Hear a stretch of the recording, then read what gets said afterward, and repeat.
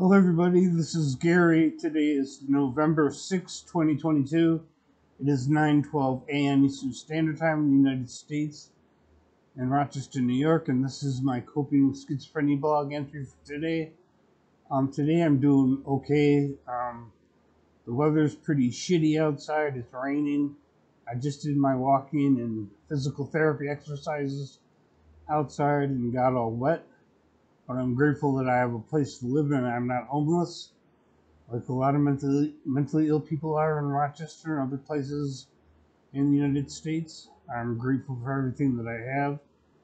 Um, as far as my psychiatric symptoms are concerned, my anxiety levels are pretty high today. My paranoia and delusions are pretty strong. My auditory hallucinations are pretty intense. I do feel kind of uncomfortable because of all that, but I'm in control of my behavior. I'm not violent. I'm not suicidal.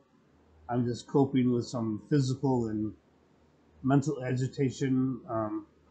I didn't get much sleep last night for some reason. I usually sleep pretty good. Um, didn't sleep that well last night. I've been up about since I don't know 3:30 this morning, and the time change confused me too. I didn't realize that today was daylight saving time and that we had to set our clocks back um, an hour.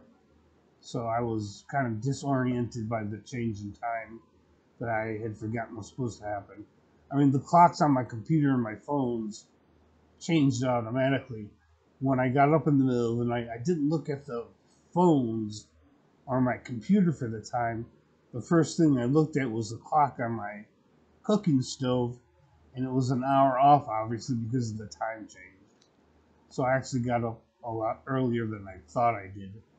Um, and I've been up pretty much since then. And I did some work on my computer already. I already did my physical therapy exercises. I already did my morning meditation. I'll do another meditation in a little while. And this evening, those meditations help calm me down.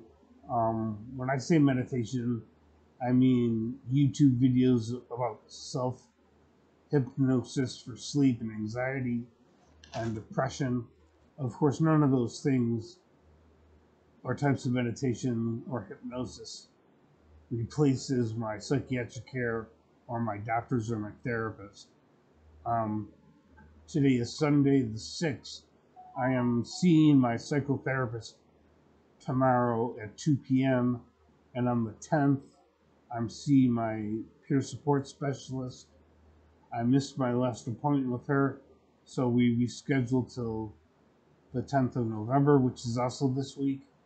Um, I think talking to my therapist in person and uh, my peer support specialist in person always stabilizes me mentally and stabilizes my psychiatric symptoms somewhat. It makes it easier to cope. That's why I've been seeing my peer support specialist every 2 weeks and my therapist every 2 weeks, which is more often than I usually do. Winter is coming up, and for a lot of people, winter is a tough time, even more so if you have a psychiatric problem. Depression, anxiety, um, hallucinations, delusions, paranoia, they can all get worse during the wintertime for a lot of reasons. Days are shorter, darker, nights are longer. Um, Cold weather, in my case, makes my physical pain worse, my arthritis in my lower back, my upper back, and my other joints, and the knee that I had surgery on May 13th of this year. That pain tends to get worse as the weather gets colder. And today is certainly colder than it has been in a while. It's not snowing outside, but it is raining. Um, and I walked outside in the rain today to do my physical therapy and walking exercises for my knee. Um, I'm just trying to stay busy, stick to my daily schedule, um, and cope with things as best as I can. My psychiatrist did increase my Klonopin, and I don't think I'm seeing my psychiatrist again until something like December 8th or December 2nd, something like that. I would have to check my schedule and see, but it's not for a while. It's not for another 4 or 5 weeks.